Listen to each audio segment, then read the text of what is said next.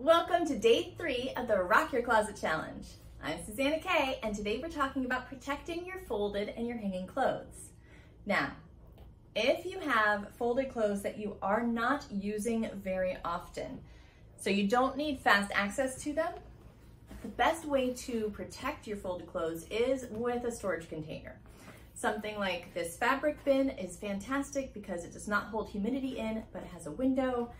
We'll talk more about different types of containers tomorrow, but this is a perfect way to store a lot of those folded clothes so that way they don't get snagged from things around them or from the shelves, and the piles don't fall over, and it keeps the dust off of them. Now you can use these containers for some clothes if you have an easy access spot to the container. You could use it for your active folded clothes. But for me, in my closet, the only place for containers is higher up, so this is just for my inactive clothes. Now, for the more active folded clothes that you're pulling from more frequently, one of the best ways to protect these is to make sure that you don't store them with piles that are too high. So I'm talking, make your piles maybe 4 or 5 items high and not much higher than that. If you need more storage, add another shelf versus making the piles higher. And the reason for this is, as you're pulling things out, a lot of times you'll end up having to pull out the one from underneath, and you start snagging the clothes next to it. The piles start to fall over when they're too tall, and it gets your clothes all wrinkled, and they're much easier damaged that way, much more easily damaged. So shorter piles are going to help your folded clothes that you're using often. Now, as far as your hanging clothes, with hanging clothes, the velvet coated hangers are the best for your hanging clothes.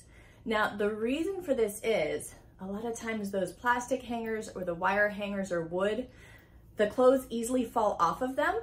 And if they're getting tangled and falling off and hanging in your closet or falling on the floor, that's not protecting your clothes very well. They're going to get wrinkled and probably damaged. So the velvet holds the clothes onto the hanger much better. Plus, with these velvet types of hangers, they're very thin. So unlike the wooden hangers or the thicker plastic hangers, they take up a lot less space in your closet. A lot of times with those wooden hangers, they look beautiful, but they're taking up twice the space. So you can fit so much more into your closet with the very slim velvet hangers. Now I will say, velvet hangers can be difficult if you have the full-size velvet hanger and you're using it on something with a narrow neck.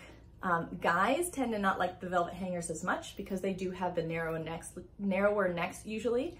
Those can be a little bit more difficult to get in and out. So you may want plastic hangers if you do find on certain pieces that the velvet is making it difficult. What I do like to do primarily though is get the velvet hangers that do not have a bottom piece, so that way they fit in through the neck holes a lot easier. But they're going to protect all of those clothes from falling off the hangers, they're going to save you space, and they're gentle on the fabric, which is nice.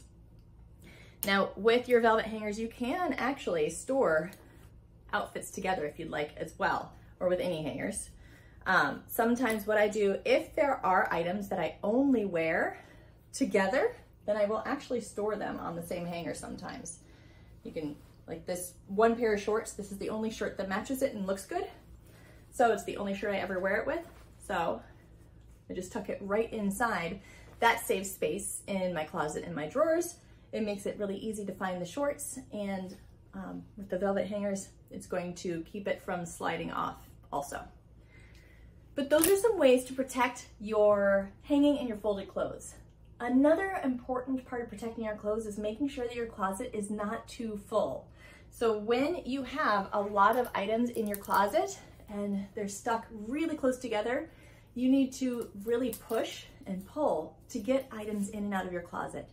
That's horrible for your clothing. It's going to wrinkle your clothes when they're stored in the closet, smushed together. And it also makes you less likely to enjoy doing laundry.